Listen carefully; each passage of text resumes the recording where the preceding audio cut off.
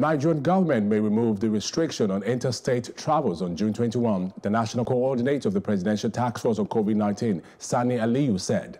The interstate borders have been closed since March to curtail the spread of COVID-19. But Aliyu said the restrictions may be relaxed when domestic flights resume tentatively on June 21. Aliyu said the date may not necessarily be June 21, but that once the skies to domestic flights are open, then they would have to review the arrangements regarding interstate travel, because there cannot be a ban on interstate travel and have people flying from one state to another.